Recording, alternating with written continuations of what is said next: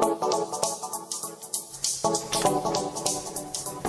morning, greetings, friends, and welcome to The Bright Side, your nutritional program dedicated to the understanding of the vast world of nutrition and nutritional supplementation. I am your host, Pharmacist Ben, nutritional pharmacist from Boulder, Colorado. I use nutritional supplements where other healthcare practitioners use toxic pharmaceutical drugs and sometimes deadly medical procedures. If you suspect that there are natural nutritional roads to your health and vitality and well-being, and to addressing your health challenges, whatever they may be, but you don't know where to begin, you have come to the right place. As you listen to The Bright Side every day, you are more and more in control of your body, you are more and more knowledgeable, and you know you can overcome any health challenge. That is why we are here every day on The Bright Side, helping clear up the sometimes confusing world of nutrition and nutritional supplementation. Over the last 32 years of practicing pharmacy, I have seen drug-free recoveries from diabetes, hypertension, obesity, skin diseases like acne, psoriasis, eczema, rosacea, digestive ailments, autoimmune issues of all kinds. Recoveries that by the standards of modern medicine can only be called a miracle, but what is in the world of the body, what is in the world of biology, standard operating procedure. Because the human biological system is a healing system, it's a regenerating system. It is designed divinely to heal and renew itself on a moment-to-moment basis. And while some folks may call that healing, renewing, regenerating system a miracle, it really is just the way the body works. If you have questions about health, nutrition, prescription drugs, if you want to wean yourself off your meds and get on a good nutritional supplement program, we are here for you on The Bright Side. We welcome your phone calls at 844-236-6010. 844-236-6010. If you have questions or comments about the longevity products, our True Skin Health products, formulations, ingredients, something you may have heard about or read about, or if you have a success story you'd like to share, we want to hear from you at 844-236-6010. If you want to purchase any of the longevity products you hear advertised on The Bright Side or recommended on The Bright Side, go to brightsideben.com, pharmacistben.com, or criticalhealthnews.com and order longevity products right off the website. You can also click on the Join the Team link to start a longevity business. If you're an entrepreneur or you like the entrepreneur lifestyle, if you want to work out of your home and work as many or as few hours as you like, if you want to earn your own thank you checks for helping spread the word about the power and importance of a good nutritional supplement program, if you have benefited from nutritional supplementation in your life and you want to pay it forward, if you're the kind of person that just likes dealing with health and helping people deal with their health issues at the most fundamental level there is, that is the level of good health and wellness, 866-735-2470. 866-735-2470 is the phone number for the Bright Side Ben team for a one-time $25 fee. You can start a longevity business. You can also click on the Join the Team link at brightsideben.com, pharmacistben.com, or criticalhealthnews.com to start a longevity business, all for a one-time $25 fee. Okay, welcome back to the Bright Side. We have been talking about the importance of food processing, energy release. It's all about energy, as we've said so many times, and the way energy gets into a cell is through food. Food is crushed up into its constituent particles, the amino acids, the vitamins, the minerals, the fatty acids, the glucose, and these constituent particles, for the most part, facilitate energy production at the level of a cell. And that's why food processing is so important, and that's why digestion is so important, and that's why we talk about digestion all the time on this program. Last we spoke, we were talking about the stomach and the role the stomach plays in digestion. Stomach actually has there's two phases of stomach processing of food. One is the disintegration phase. The stomach grinds things up and mechanically crushes food up. And then there's the dissolution phase, and that's where acid comes in. It's in the stomach where the bulk of the crushing up of food takes place, but it's not where all of the crushing up of food takes place. Some of it has to happen in the mouth. It's also the stomach where the dissolution phase largely takes place. But again, not all of the dissolution of foods, the dissolving of foods and the releasing of nutrients is about the stomach. Some of it is about the brain, and some of it is about the mouth. Just chewing your food can help can help chemically, in addition to mechanically, break down foods, and just thinking about foods will help stimulate the production of digestive juices. It's actually called the cephalic phase of digestion. Cephalic meaning the head phase of digestion. There's 3 phases in the digestive process, or I should say in the secretion of acid process. One is the cephalic phase, and then there's the gastric phase, which takes place in the stomach, and then there's the intestinal phase. So all three of these systems have to be working. That's why you want to think about your food, think about eating, focus on your meal. That's why you don't want to be eating in meetings or eating in the car or eating when you're watching TV or eating when you're reading. Eating when you're distracted can reduce the amount of secretion. Up to 30% of your acid secretion is stimulated by the anticipation of eating, by the smell of eating, by the thought of eating, and also by the taste in your mouth. So if you're really interested in bumping up acid, and we'll talk about why that's more important than suppressing acid production. If you're really interested in bumping up acid production, you may want to focus on the cephalic phase. That is thinking about food, paying attention to food, tasting your food, as much as focusing on using hydrochloric acid supplements or apple cider vinegar or all the other things we talk about for bumping up acid production. So you got your two phases, you've got your two processes, I should say. In the stomach, you've got the crushing up process, you've got the dissolving process. You eat your food, you crush it up in your mouth, you think about your food, it drops into the stomach secretes more acid, the stomach mechanically crushes it up. At this point, the food has become something called chyme, C-H-Y-M-E, and chyme is really, if you've vomited, you know what chyme looks like, because most of the time we vomit, we're vomiting up chyme, and that acid taste that vomit has is don't mean to be gross here, but that's basically what we're talking about here when we talk about chyme. And also, by the way, chyme has a liquidy quality, and this is why drinking water with meals is important. I say that because there is this myth that is perpetuated by people who do not understand the digestive process that you're not supposed to drink water with your meals or drink liquids with your meals. The more you can tell this, you can see the benefits for yourself of drinking liquids and drinking waters with your meals, because you'll find that you're satisfied much quicker when you have some water with your meals. Now, truly, we're supposed to get water and food. We're supposed to be eating water-rich food, but we don't really do that. Most of the foods we eat are not well hydrated. Cooking, of course, will cause a dehydration of food. It will cause water to evaporate, and to the extent that you cook your food, the more dehydrated it is, the more important it is that you drink liquids with your meals, and also enjoy soups with your meals.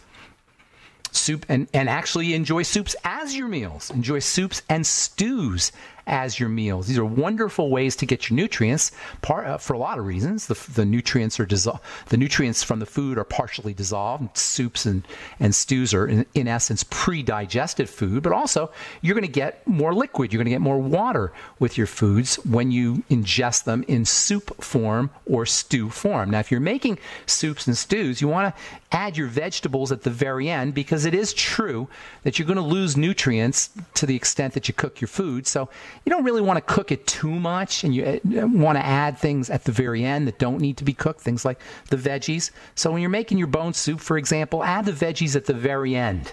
Or if you're making a vegetable soup, add the veggies at the very end so you don't have to overcook them. Nonetheless, the liquidy portion of your soups and your stews will facilitate the digestive process. And oh, by the way, don't worry about diluting your acid or your digestive juices or diluting the acid. That's not going to happen. As I say, the food is supposed to be liquefied. The way the stomach works is it's working on liquefied food. So the gastric acids and the gastric juices and the enzymes they're used to, or they're supposed to be working in a liquid medium, in a watery type of medium. So you're not going to be diluting your digestive juices. That's not really a very biologically sound thing to say or thing to think.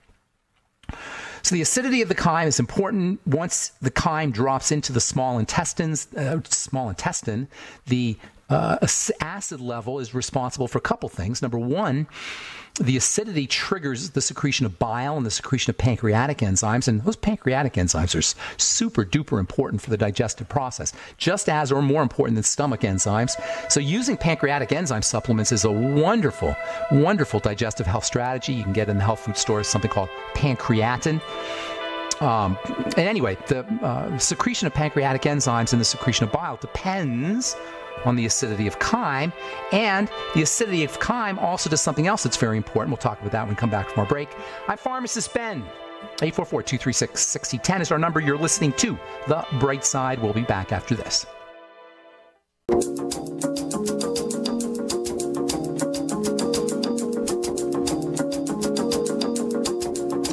Okay, we are back on The Bright Side. Thanks for joining us. We're on the air Monday through Friday, 8 to 9 Pacific and 10 to 11 Central Time, 24/7 on our archive pages at benfuchsarchives.com. Also, brightsideben.com. Got a search engine up, as well as news stories and blog posts at brightsideben.com. And also criticalhealthnews.com and pharmacistben.com. You can purchase all your favorite longevity products off our websites, brightsideben.com, pharmacistben.com, and criticalhealthnews.com, including your ultimate enzymes and Beyond Tangy Tangerine and Healthy Start Pack and Ultimate Nightly Essence and Fucoid Z. All at brightsideben.com, pharmacistben.com, or criticalhealthnews.com. You can also click on the Join the Team link and start a longevity business off the websites.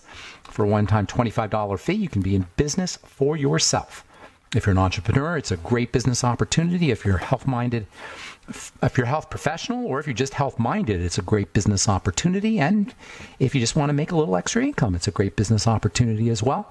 Click on the Join the Team link at brightsideben.com, pharmacistben.com, or criticalhealthnews.com. You can also call 866-735-2470 for more information. All right, so we're talking about the acidity, the acid that's really so important for the digestive process.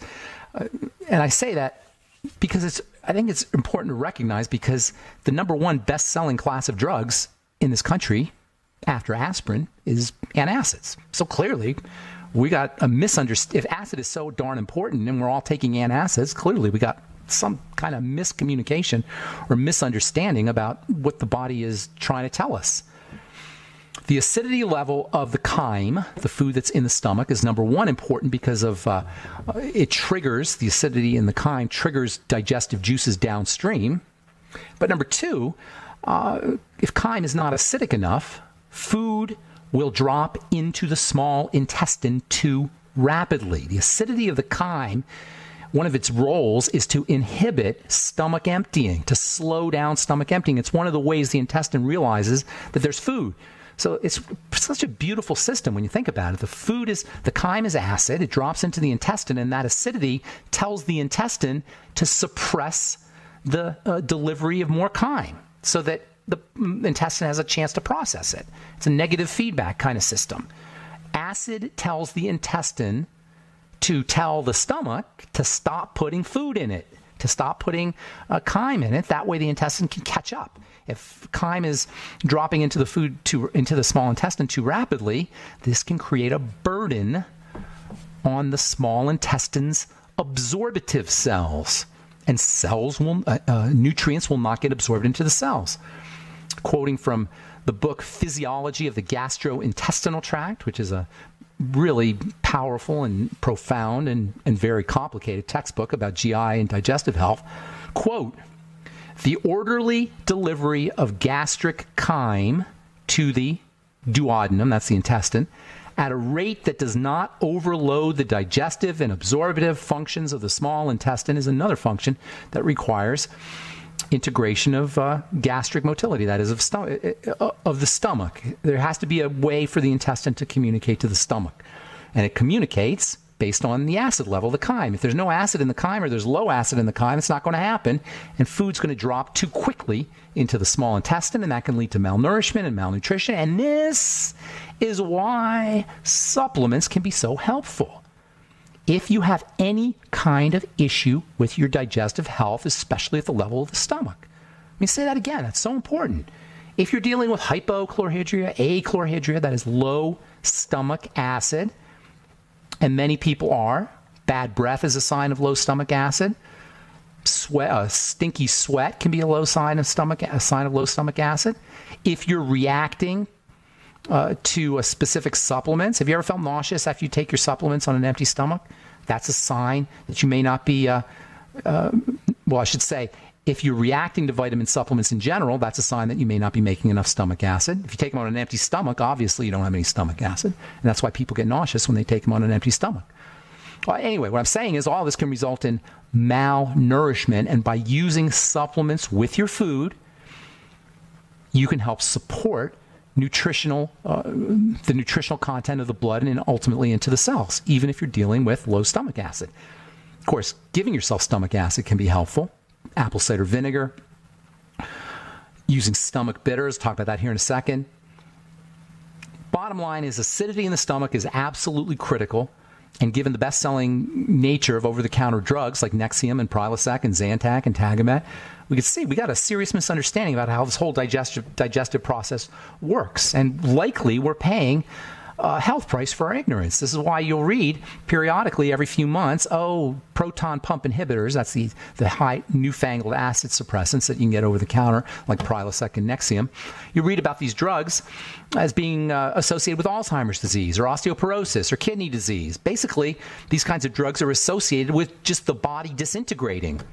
That's what calcification is. That's what dementia is. That's what kidney issues are. The body will disintegrate when you've been taking long PPIs, proton pump inhibitors, long term, chronically. It's one thing to take them once in a while, but many people are on them for life. Aside from acidifying chyme and preparing it for digestion downstream, acid is also important, also plays a role in killing bacteria. It plays a role in breaking down proteins. Acid's important for the absorption of minerals and also the absorption of vitamin B12 and other B vitamins. Acid's important for activating the enzymes. None of this stuff's going to happen as effectively if you're taking Nexium or Prilosec or Zantac or Tagamet. If you're going to take an antacid, probably the best one to take is Tums, but even then, there's no good antacid, and I don't recommend them at all. Once in a while, if you're absolutely miserable, perhaps, but certainly not for long term. And keep in mind, heartburn is often caused by low stomach acid. So suppression of the stomach acid over the long term isn't going to help your heartburn anyway. In any case, heartburn should be considered as a stress issue. It has something to do with the microbiome. It has something to do with a low stomach acid. It has something to do with a weakness at the level of the sphincter, which can be caused by stress hormone, cortisol. It has something to do with specific foods. But basically what you're talking about, if you have heartburn, esophageal reflux disease, as they call it now, GERD, gastroesophageal reflux disease, you want to consider it as a sign of stress. I'm not just talking about psychological stress, by the way. I'm talking about physiologic burden. Something is burdening the body. And that's so important because so many of the health challenges that we just drug ourselves for, over the counter or otherwise, are really just the sign of a body that's in distress. And heartburn is no different. And any digestive problem is no different. It's a sign of a body in distress. And what do you do when a body's in distress? What should we do when a body's in distress? Remove the stressor. Basically, the stressor, if you have heartburn or GERD, is going to be a food, or it's going to be a type of food. The stressor can also be deficiencies in certain substances like stomach acid, or nutrients for that matter. If you have heartburn, if you have GERD, rather than take a Nexium, you might want to experiment with boosting stomach acid. Betaine, HCl drops, apple cider vinegar. Make sure you're getting your electrolytes. Eat fermented foods, sauerkraut. Do you know high-quality fat can also have a stimulating effect on acid? Making sure the ketogenic diet is a great way because protein also helps stimulate digestive juices and acids. All right, I'm Pharmacist Ben. 844-236-6010 is our number. You're listening to The Bright Side. We'll be back after this.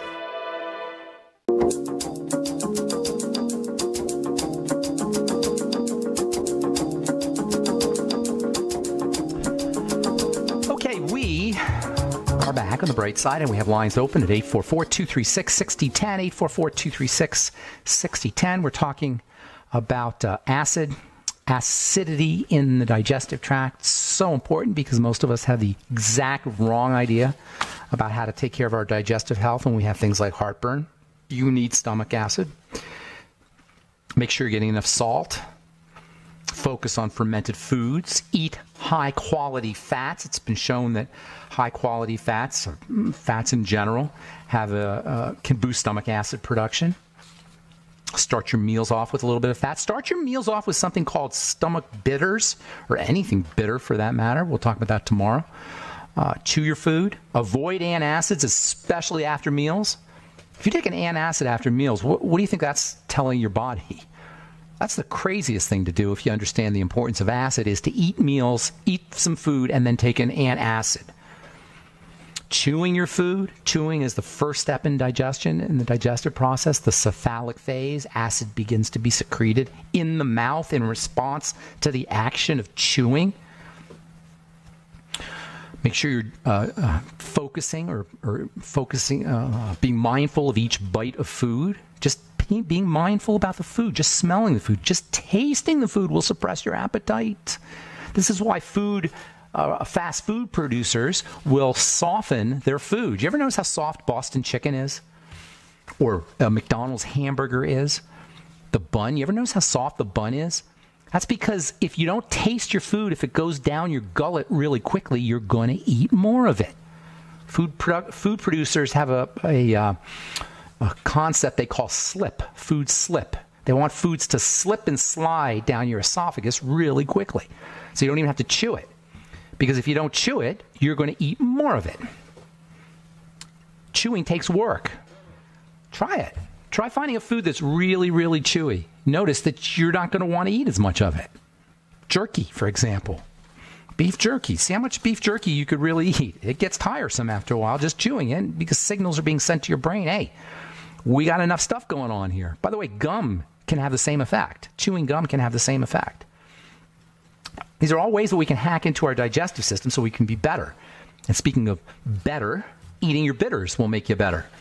Eating your bitters at the start of a meal will help boost stomach acid production. We'll talk about that tomorrow on the bright side. 844-236-6010 is our number. I've got a couple of interesting stories here.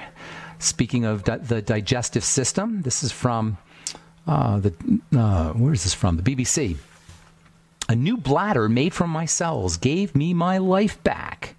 Luke Masella is one of 10 people alive walking around with a replacement gallbladder that has been grown from his own cells. How do you like that?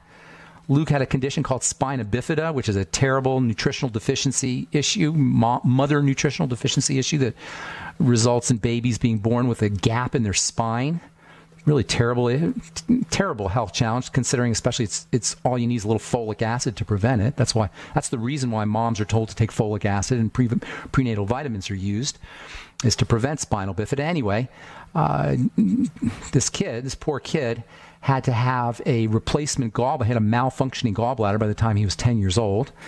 And they had to take it out. And what they did is they put a new gallbladder in him that was made from his own cells.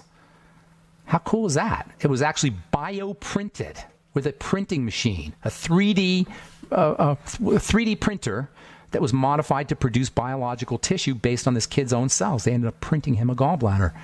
I don't read this story because it has anything to do with health. Well, it has a little bit to do with health. It's just amazing what we can do with to fix the human body.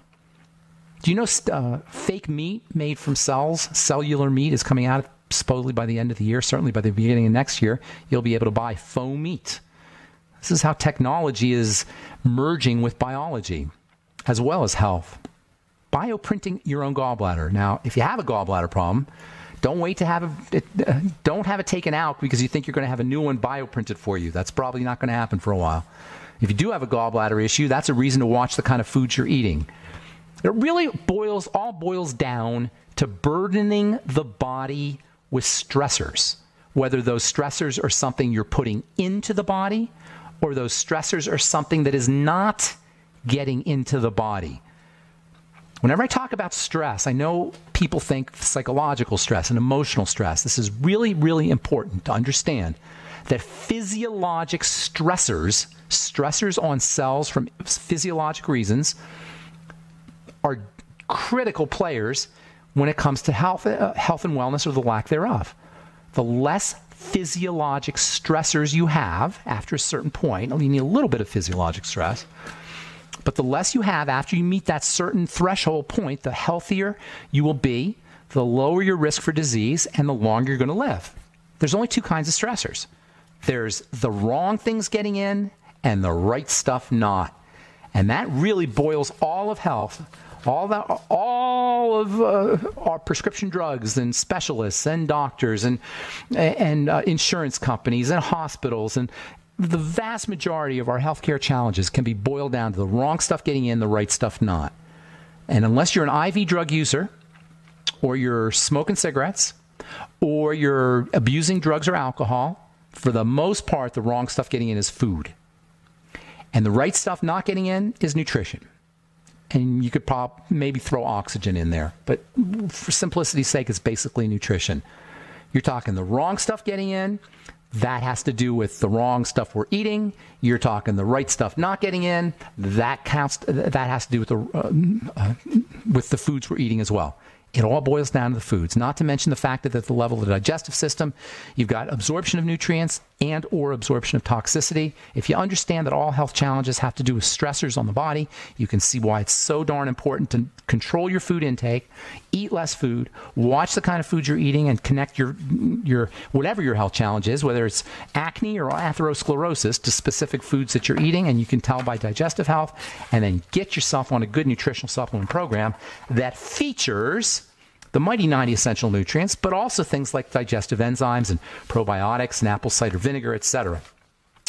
And speaking of supplementation, you guys have probably all know about cannabinoids by now if you've been listening to this program. Cannabinoids are plant molecules that are exactly the same as molecules, I should say very, very similar to molecules that our body makes.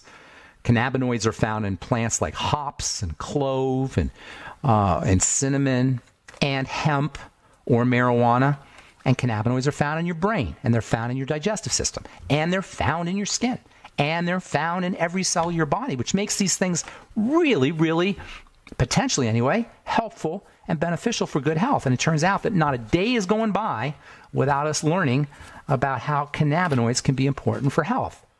Oh, by the way, tomorrow, Sanjeev Javia, formulator of the Hemp FX products from Youngevity, will be our guest, and we'll be talking about his Youngevity's three Hemp FX product, which he formulated. Hemp FX Uplift for mood enhancement capsules, Hemp FX Relax tincture for sleep, and Hemp FX Soothe topical soothing cream. We'll talk about that tomorrow.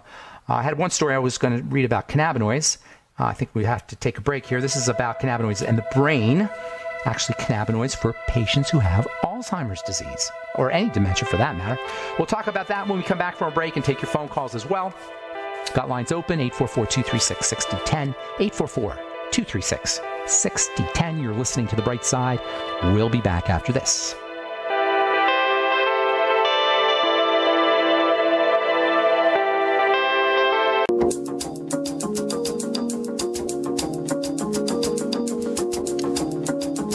On the bright side, and we do have lines open for you. I'm going to just do one story here that I thought was interesting about cannabinoids, and then we'll get your calls. We got lots of lines open, and if you're on hold, just hang on. We'll get you as soon as I just read this real quick.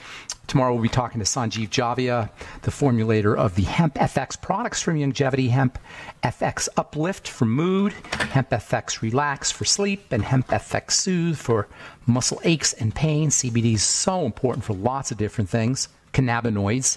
Cannabinoids are the family tetrahydrocannabinoid or tetrahydrocannabinol. THC is the famous one that gets you high. But one of the cannabinoids, or I should say a section or a family of the cannabinoids, a subfamily of the cannabinoids, are called cannabidiols. There's lots of cannabidiols, but there's some that specifically are good for all kinds of health issues, including brain health, ironically. How cool is that? There are substances that are made by the hemp plant that are important for your brain, for brain health. They're being used to treat dementia. Alzheimer's disease. Multiple studies have shown that there are benefits from the cannabinoids. Whether you're talking phytocannabinoids, plant cannabinoids, the cannabinoids that are found naturally in the brain, or synthetic cannabinoids that are made in plants. People get high for a reason, because it affects their brain, but you don't have to get high, and you don't have to be intoxicated to get the benefits of cannabinoids for brain health. They've been used for seizure disorders, by the way, for a lot of years. In fact, that's where they got their claim to fame, is from treating seizure disorders. Cannabinoids are found throughout the nervous system in the brain. This is from the this is from the Salk Institute. Cannabinoids, I think I read this actually. I'll read it again. The journal Aging and Mechanisms of Disease.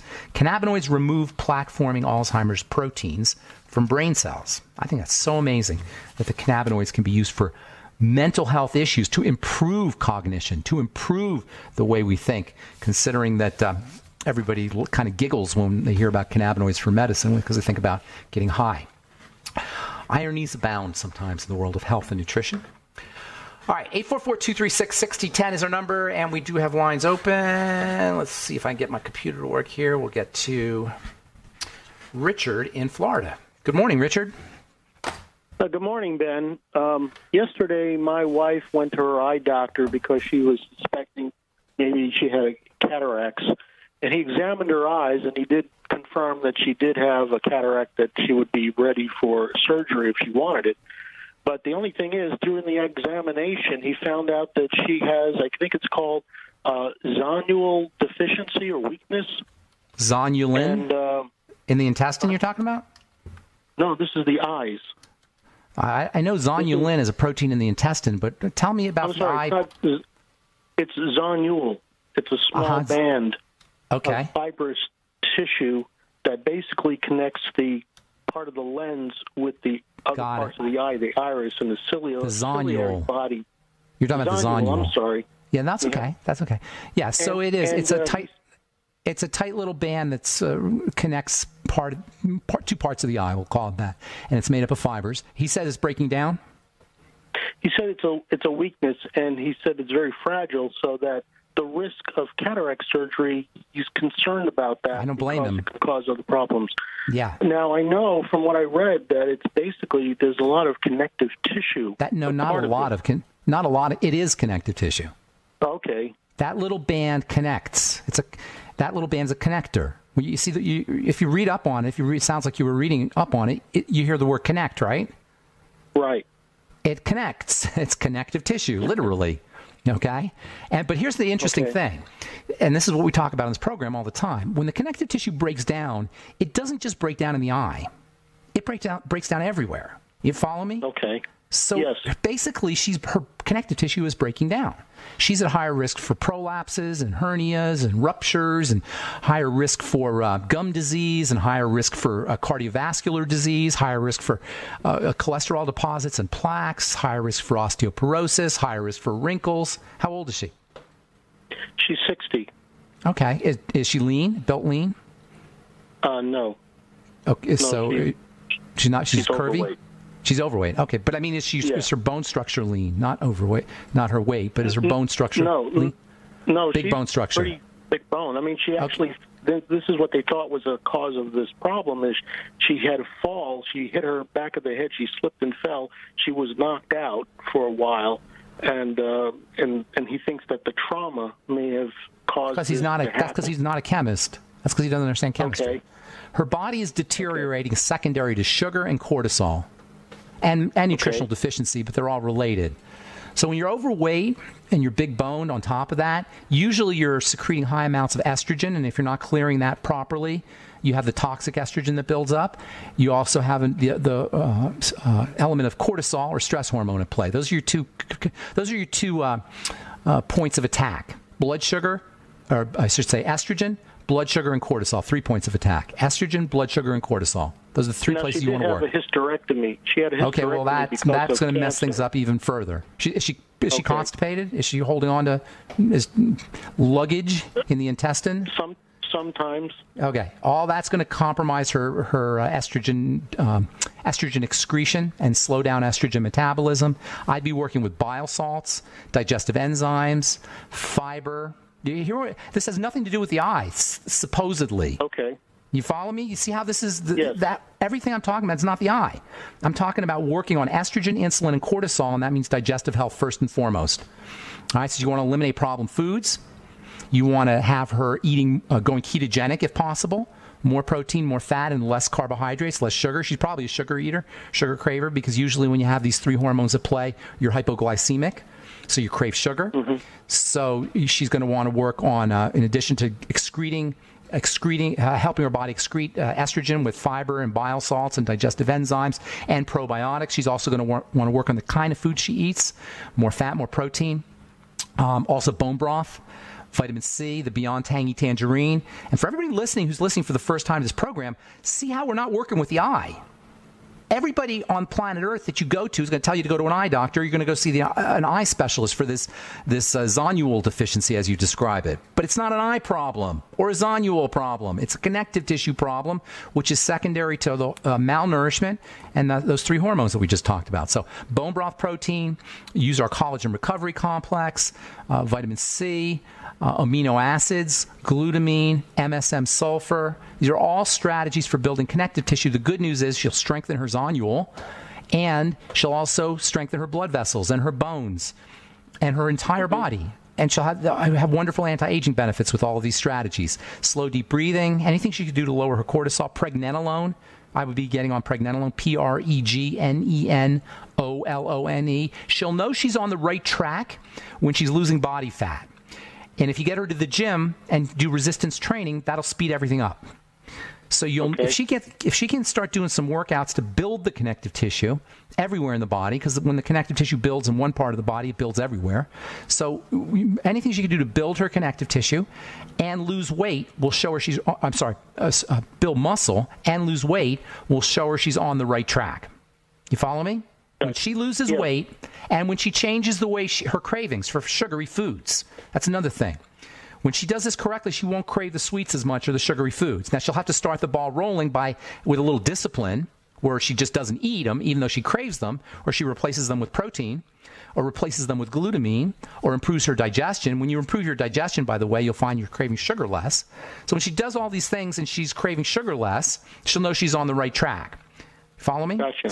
So craving sugar less, losing weight, building muscle, these are all things that will not only help her eye, but they'll help her entire body, they'll help her longevity, and they'll help her psychologically, too. She'll feel better about herself. This all works as one holistic health picture. Go ahead. Would this also improve reducing the cataracts or removing? Well, the cataracts are a sign of damage. And it's kind of like a crack in your windshield, your eye shield, if you will. And those are not going to go away necessarily. But they will strengthen. You can strengthen the zonule. I don't know that you can necessarily improve cataracts once they're there. I have heard of that happening, but I can't speak definitively because I'm not sure how that would work mechanistically. So I don't know, and I would tend to doubt that that's possible. But it can strengthen the zonule for sure. Okay. Great. Okay, good. Thank you. I hope that helps. Thanks so much for your call. Appreciate it. And that's it. That's all. Thank you. Take care, Richard. All right, that's all the time we have for today. Thank you so much for listening to The Bright Side. I'm Pharmacist Ben. Tomorrow we'll be talking to Sanjeev Javia, formulator of the Hemp FX products, and a good friend of mine also. The Hemp FX products are the new hemp product line available from Youngevity. Thanks for listening to The Bright Side. Please check out our websites, brightsideben.com, pharmacistben.com, and criticalhealthnews.com for all the Youngevity products. And if you want to start a Youngevity business, you can also call 866-735-2470. And don't forget to take a look at our Truth Skin Health products at truthtreatments.com. Truthtreatments.com. Thanks for listening to The Bright Side. I'm Pharmacist Ben. Have a wonderful, beautiful, awesome, spectacular day. We will talk to y'all later. Bye for now.